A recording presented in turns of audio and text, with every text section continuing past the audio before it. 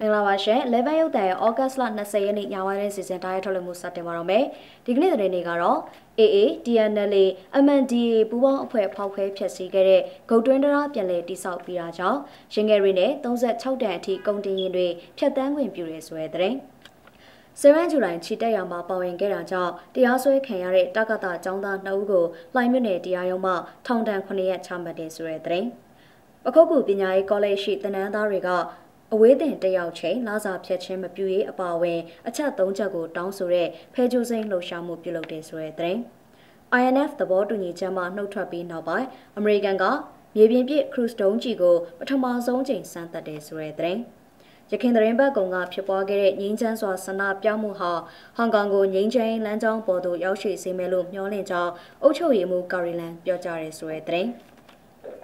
လာအိုမှာတရုတ်တိုရစ်ခီးတဲ့တင်ရင်တစည်းကြောက်ထဲကျခဲ့တာကြောင့်73ဦးသေဆုံးတယ်ဆိုတဲ့သတင်း။ပိုလန်နိုင်ငံရှိလိုင်ကူကြီးတစ်ခုထဲမှာပိတ်မိနေတဲ့ဂူလေးလာသူ2ဦးကိုကယ်ထုတ်ဖို့ကယ်ဆယ်ရေးသမားတွေအပူတပြင်းကြိုးပမ်းနေတယ်ဆိုတဲ့သတင်း။ Juventus အသင်းနီးပြစာရီအဆုတ်ရောင်ယောဂခံစားနေရတယ်ဆိုတဲ့သတင်း။စရှိတဲ့သတင်းတွေကိုတင်ဆက်ပြီးတော့မှာဖြစ်ပါတယ်။ဦးစောရင်းပုံအနေနဲ့ AA TNLA MNDAA ပူးပေါင်းအဖွဲ့ဖောက်ခွဲဖျက်ဆီးခဲ့တဲ့ဂုတ်တွင်းတရားပြန်လည်တိစောက်ပြီးတာကြောင့်ရင်ငယ်တွေနဲ့36တန်အထိကုန်တင်ရင်တွေဖျက်တမ်းခွင့်ပြုရဲဆိုတဲ့သတင်းကိုတင်ဆက်ပေးပါမယ်။ AA TNLA MNDAA ပူးပေါင်းအဖွဲ့ကဖောက်ခွဲဖျက်ဆီးခဲ့တဲ့ဂုတ်တွင်းပေလီတရားကိုပြန်လည်တိစောက်ပြီးပြီဖြစ်တာကြောင့်ဒီကနေ့မိုးလဲတနာရီကစပြီးရင်ငယ်တွေနဲ့ရင်ကုန်36တန်အထိကုန်တင်ရင်တွေစတင်ဖျက်တမ်းခွင့်ပြုနေပြီဖြစ်တယ်လို့စောက်လို့ရေးဝန်ကြီးဌာနကသတင်းထုတ်ပြန်ပါတယ်။ရင်ငယ်တွေဖြတ်တန်းခွင့်ပြုလိုက်တဲ့အခြေအနေနဲ့ပတ်သက်လို့တရားတည်ဆောက်ရေးမှာပါဝင်ဆောင်ရွက်နေတဲ့ Oriental Highway Company မှဦးသက်ဆွေကဒီကနေ့မိုးလဲ2နာရီခန့်ကအခုလိုပြောပါတယ်။တနာရီမှာစတွက်နေပါပြီ။ရင်ငယ်ချင်းတော့သူတို့မဆုံးဖြတ်သေးဘူး။လောလောဆယ်ကားသေးတွေအနေနဲ့လွတ်နေပါတယ်။ကားကြီးလွတ်မှသူကဘယ်နှစ်တန်လောက်ဆက်နိုင်လဲဆိုတာကိုသူတို့ပြန်ဆုံးဖြတ်မှာပါဗျ။သူတို့ကားကြီးတွေဘယ်တန်လောက်ရမလဲဆိုတာကိုသူကဒီပေါ်မှာကားကြီးဖြတ်ပြီးတော့မှသိရမှာဗျ။ရင်ကုန်48တန်ရှိကုန်ကားကြီးများကိုဖြတ်တန်းခွင့်ပြုဖို့အတွက်တော့တရားခံနိုင်ဝန်48တန်ရရှိစေရန်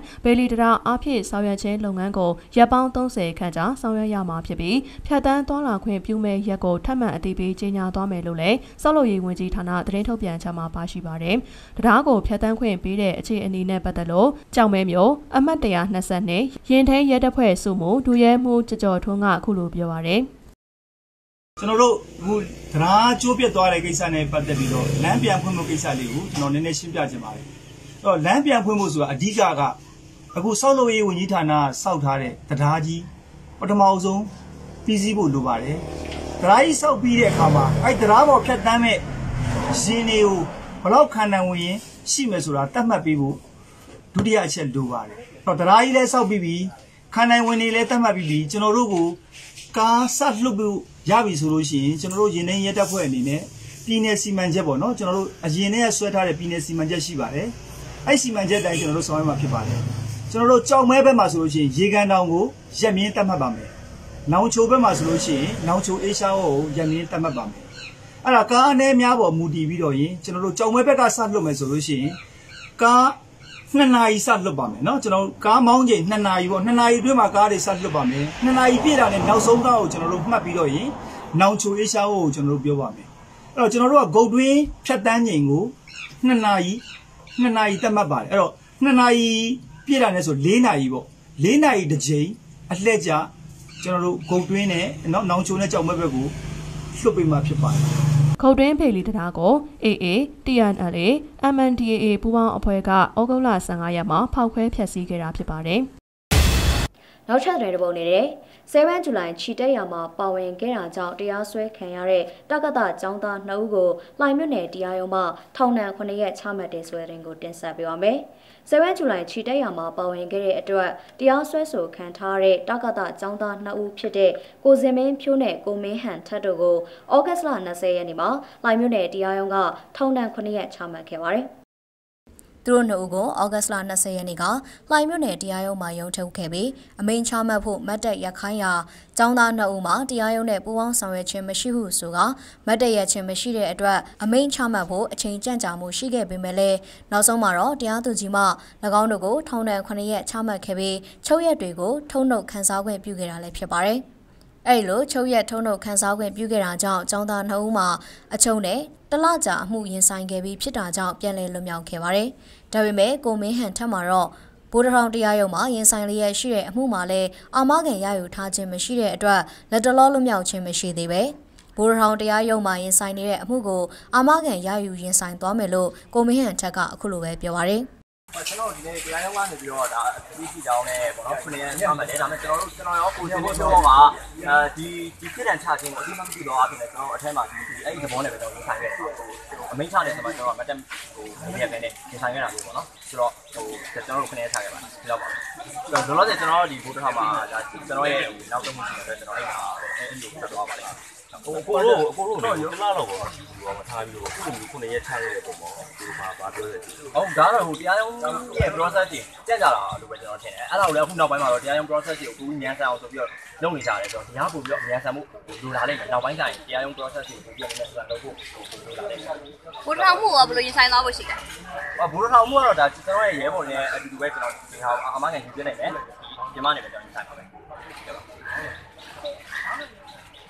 7 ဇူလိုင်အထိမ်းအမှတ်အဖြစ်အင်အားကန်ပေါင်မှာတမကမြက်ခင်းပြင်အထိလမ်းလျှောက်ချီတက်ရမှာပါဝင်ခဲ့တဲ့တက္ကသကျောင်းသား2ဦးဖြစ်တဲ့ကိုစင်မင်းဖြိုးနဲ့ကိုမင်းဟန်ထက်တို့2ဦးကိုပုံမှန်19နဲ့ဇူလိုင်လ18ရက်နေ့ကလှိုင်မြို့နယ်တရားရုံးမှာစတင်တရားစွဲဆိုခဲ့ပြီးတက္ကသကျောင်းသား2ဦးမှာအာမခံမယူတဲ့အတွက်အင်းစိန်ထောင်သို့ပို့ဆောင်ခဲ့ကထောင်ထဲမှာတရားရင်ဆိုင်ခဲ့ခြင်းဖြစ်ကလက်ရှိမှာတရားရုံးမှာ၎င်းတို့ကိုထောင်ဒဏ်9ရက်ချမှတ်ခဲ့တာလည်းဖြစ်ပါတယ်။ပခုတ်ကူပညာရေးကောလိပ်ရှိတင်နန်းသားတွေကအဝေးတင်တက်ရောက်ချိန်လာစာဖြတ်ချင်းမပြုရေးအပါအဝင်အချက်3ချက်ကိုတောင်းဆိုတဲ့ဖဲဂျိုစိန်လှုပ်ရှားမှုပြုလုပ်တဲ့ဆိုတဲ့တင်ကိုတင်ဆက်ပေးပါမယ်။ပခုတ်ကူပညာရေးကောလိပ်ရှိတင်နန်းသားတွေကအဝေးတင်တက်ရောက်ချိန်လာစာဖြတ်တောက်ချင်းမပြုရေးအပါအဝင်အချက်3ချက်ကိုတောင်းဆိုတဲ့ဖဲဂျိုစိန်လှုပ်ရှားမှုကိုဒီကနေ့ဩဂတ်စ်လ20ရက်နေ့မှာပခုတ်ကူပညာရေးကောလိပ်အတွင်းပြုလုပ်ခဲ့ပါတယ်။ဖဲကျိုးစိန်လှုပ်ရှားမှုကိုပခုတ်ကူပညာရေးကောလိပ်ရှိကျောင်းသားများသမဂ္ဂကဦးဆောင်ခဲ့တာဖြစ်ပြီးတနင်္လာများထံဖဲကျိုးစိန်ရင်တို့များနဲ့တောင်းဆိုတဲ့အချက်များရေးသားထားတဲ့စာရွက်တွေကိုဝေငှခဲ့ကြပါတယ်။ပခုတ်ကူပညာရေးကောလိပ်မှာကိုဝင်းလင်းဦးကတောင်းဆိုရတဲ့အကြောင်းရင်းကိုအခုလိုပြောပါတယ်။အဓိက3ချက်ပါဗျ။ကျွန်တော်အခုပထမတစ်ချက်ကလို့ဆို BABS education နဲ့ပတ်သက်ပြီးတော့သူတို့ကဟိုမှာခေါ်မယ်ပြောတယ်။ဒါပေမဲ့ကျောင်းထဲမှာခွဲတဲ့ခါမှာဆိုလို့ရှိရင်တော့ဘယ်လိုပြောမလဲဒီလူရွေးတဲ့ခါမှာဘယ်လိုစိုင်နေတက်မှတ်မယ်ဘယ်လိုချင်းနေဘယ်လိုဘွဲနဲ့ဘယ်လိုသူတို့ရဲ့အမှတ်တွေနဲ့ဘယ်လိုတက်မှတ်မယ်ဆိုတာတိကျမထွက်ရှိသေးဘူး။အဲ့ဒါတွေကိုတိကျတဲ့ဒီမူအောင်တက်မှတ်ပေးဖို့ရယ်နောက်တစ်ချက်ကတော့ကျွန်တော်တို့ခု BSc education တက်တဲ့ခါမှာတို့မို့ဒီဝိဇ္ဇာဘက်မှာအဝေးတင်တက်တဲ့ခါမှာဆိုလို့ရှိရင်ကျွန်တော်တို့ရဲ့ဒီစင်းနေရဆိုရင်ကျောင်းတက်တဲ့ခါမှာဆိုခွင့်ရက်က9ရက်မြလာတော့ရတယ်ဗျအဲကြောင့်တော့ဒီ9ရက်နဲ့ဆိုရင်ကျွန်တော်တို့ဝေးတင်တက်တာဘယ်လုံးမှအဆင်ပြေနိုင်ဘူးအဲကြောင့်လို့ဒီတက်တဲ့ခါမှာဆိုရင်လုံလောက်တဲ့ခွင့်ရပေးဖို့အဲ့လိုခွင့်တက်တဲ့ခါမှာဆိုလို့ရှိရင်ကျွန်တော်တို့ရဲ့ဒီလာသာမဲ့ခွင့်မပေးဖို့အဲ့ဒုတိယချက်ပါကျောင်းအချို့မှာကျောင်းသားသမဂ္ဂများကော်မတီအတွင်းပါဝင်သူတွေကိုဖိနှိပ်မှုတွေရှိပြီးကော်မတီအဖွဲ့ဝင်များအပေါ်ခရီးသွားလာခွင့်ပိတ်ပင်မှုတွေရှိတာကြောင့်ဖဲကျိုးစိမ်းလှုပ်ရှားမှုနဲ့တောင်းဆိုမှုပြုလုပ်ရတာဖြစ်တယ်လို့ကိုဝေလင်းဦးကဆက်လက်ပြောပါတယ်ဖဲကျိုးစိမ်းလှုပ်ရှားမှုမှာတောင်းဆိုတဲ့ BASU, BSc နဲ့ပတ်သက်ပြီးပွင့်လင်းစွာထုတ်ပြန်ဖို့အခြေခံပညာမှာအဝေးတင်တက်ရောက်ရာမှာလုံလောက်တဲ့ခွင့်ရရှိဖို့နဲ့ပညာရေးကောလိပ်ကျောင်းသားသမဂ္ဂများအပေါ်ဖိနှိပ်မှုရပ်တန့်ဖို့စတဲ့အချက်တွေကိုတင်နန်းသားများထံလိုက်လံရှင်းလင်းဟောပြောခဲ့တယ်လို့သိရပါတယ်။ဩဂုတ်လ19ရက်ကလည်းမုံရွာနဲ့မန္တလေးမြို့များရှိပညာရေးကောလိပ်များမှာဖဲကျိုးစိမ်းလှုပ်ရှားမှုများနဲ့အချက်3ချက်ကိုတောင်းဆိုမှုပြုလုပ်ခဲ့ပါတယ်။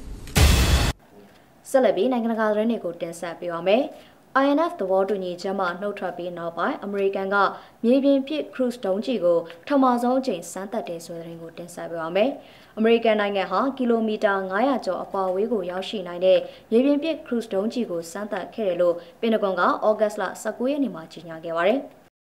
ဒါဟာအမေရိကန်အနေနဲ့တာလက်ပစ်နဲ့တာတိုပစ်ဒုံးကျည်များဖယ်ရှားရေးသဘောတူညီချက် INF ကနေနှုတ်ထွက်ခဲ့ပြီးနောက်ပိုင်းမှာပထမဆုံးအကြိမ်ဒုံးကျည်စမ်းသပ်မှုပြုလုပ်ခဲ့တာပါ။အမေရိကန်အစိုးရကရုရှားဟာအဲ့ဒီသဘောတူညီချက်ကိုချိုးဖောက်နေရလို့အခိုင်အမာယူဆနေတာကြောင့်အဲ့ဒီအထင်ကရသဘောတူညီချက်ကနေဩဂုတ်လ2ရက်နေ့မှာတရားဝင်နှုတ်ထွက်ခဲ့တာဖြစ်ပါတယ်။ရုရှားဘက်ကတော့အမေရိကန်ရဲ့ဆွဆွဲချက်ကိုညှင်းဆိုထားပါတယ်။ 1989ခုနှစ်မှာအမေရိကန်သမ္မတရော်နယ်ရေဂင်နဲ့ဆိုဗီယက်ပြည်ထောင်စုခေါင်းဆောင်မီခေးဂေါ်ဘာချပ်တို့လက်မှတ်ရေးထိုးခဲ့တဲ့အဲ့ဒီသဘောတူညီချက်ဟာအကွာအဝေးကီလိုမီတာ900ကနေ9500အတွင်းရောက်ရှိနိုင်တဲ့မြေပြင်အခြေစိုက်ဒုံးကျည်စမ်းသပ်ပစ်လွှတ်မှုတွေကိုတားမြစ်ထားတာဖြစ်ပါတယ်။ပင်တဂွန်ကထုတ်ပြန်ခဲ့တဲ့ကြေညာချက်မှာတော့အဲ့ဒီဒုံးကျည်စမ်းသပ်မှုကိုဩဂုတ်လ18ရက်နေ့ကကယ်လီဖိုးနီးယားပြည်နယ်ဆန်နစ်ကိုလတ်ကျွန်းကနေပြုလုပ်ခဲ့တာဖြစ်ပြီးကီလိုမီတာ900ကျော်ပြန်တန်းရောက်ရှိခဲ့ပြီးနောက်မှာပြစ်မှတ်ကိုထိမှန်ခဲ့တယ်လို့ဖော်ပြထားပါတယ်။ INF သဘောတူညီချက်မှာတော့အဲ့ဒီလိုဒုံးကျည်စမ်းသပ်မှုမျိုးကိုတားမြစ်ထားတာဖြစ်ပါတယ်။ပင်တဂွန်ပြောရေးဆိုခွင့်ရှိသူတဦးကတော့အဲ့ဒီစမ်းသပ်မှုမှာ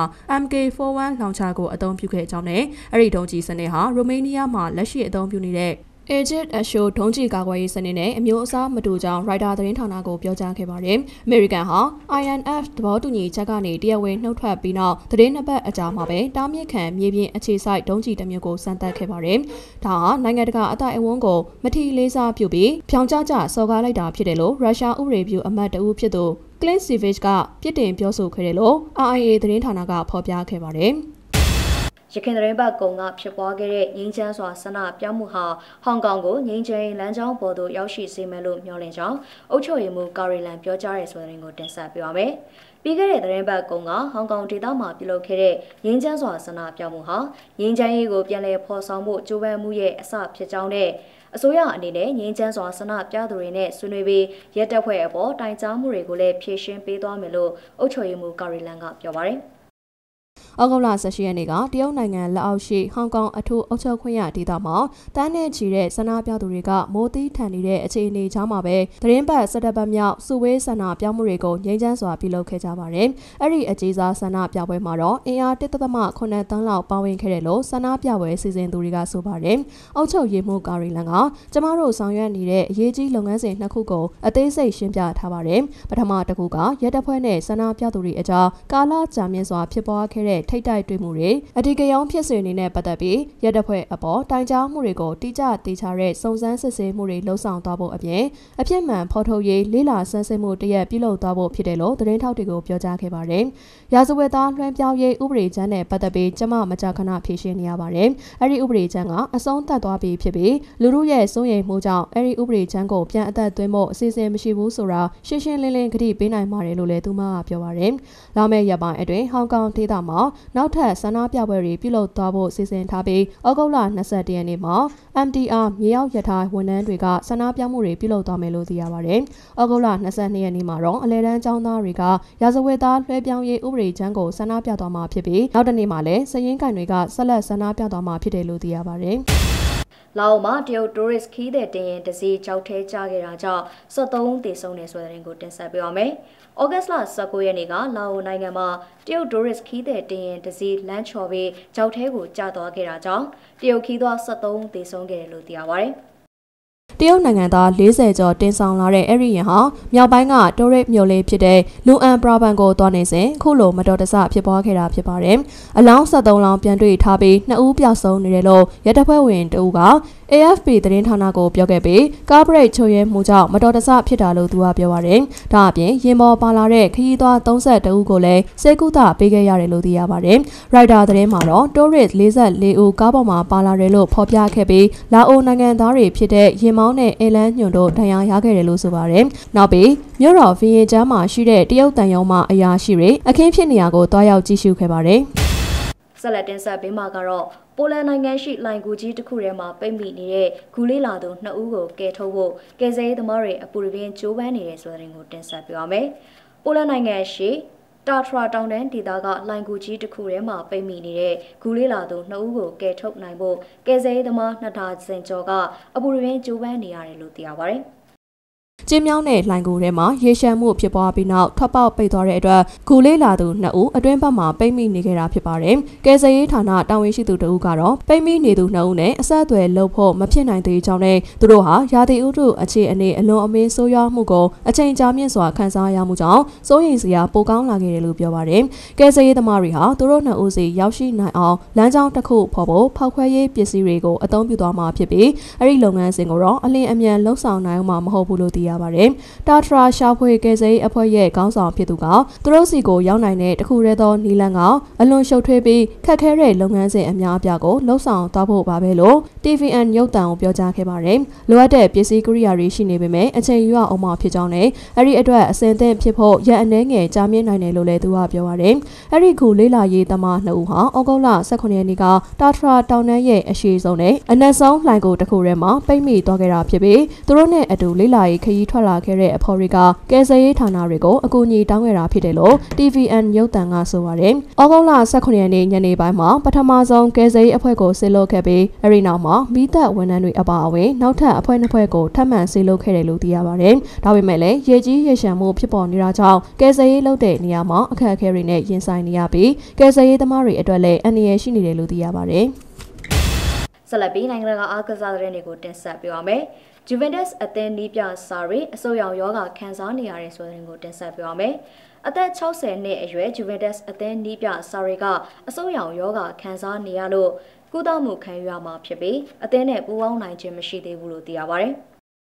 ပြီးခဲ့တဲ့ရက်ပိုင်းအတွင်းမှာတုပ်ကွေးဝေဒနာကိုခံစားခဲ့ရလို့စာရီဟာစမ်းသပ်စစ်ဆေးမှုတွေပြုလုပ်ခဲ့ပြီးအဆုတ်ရောင်ယောဂခံစားနေရတဲ့လက္ခဏာတွေ့ရလို့ကုသမှုပြုလုပ်နေရတာဖြစ်ပါတယ်။လာမယ့်စနေနေ့မှာဂျူဗင်တက်အသင်းကပါမာအသင်းနဲ့စီရီအေအဖွဲ့ပွဲစဉ်ကစားရမှာဖြစ်ပြီးဒီပွဲစဉ်ကိုနီးပြစာရီလွဲချော်ပွဲရှိနေပါတယ်။ဂျူဗင်တက်အသင်းနီးပြစာရီက2018ခုနှစ်ဇူလိုင်လမှာနာပိုလီကနေချက်လ်ဆီအသင်းကိုပြောင်းရွှေ့ခဲ့ပြီးချက်စီးသင်းမှာတရားသီကြာနီးပြခဲ့ပြီးတဲ့နောက်ဂျူဗင်တက်အသင်းကိုရောက်ရှိလာခဲ့တာဖြစ်ပါတယ်။ဂျူဗင်တက်အသင်းနီးပြစာရီဟာစီဂရက်ကိုအလွန်နှစ်သက်သူဖြစ်ပြီးနာပိုလီအသင်းကိုနီးပြခဲ့စဉ်တုန်းကကွင်းအတွင်းစီဂရက်တောက်သုံးလေးရှိပါတယ်။ချက်စီးသင်းကိုရောက်ရှိလာချိန်မှာတော့စီဂရက်တောက်သုံးခွင့်မရှိလို့စီဂရက်အစီခံကိုကိုက်လေးရှိတာတွေ့ရပါတယ်။ 11ရုပ်သံညပိုင်းရက်နေ့ကိုတင်ဆက်ပေးကြတာပါကြည့်ရှုပေးခဲ့ကြတဲ့အတွက်ကျေးဇူးတင်ပါတယ်ရှင်မင်္ဂလာညချမ်းလေးဖြစ်ကြပါစေရှင်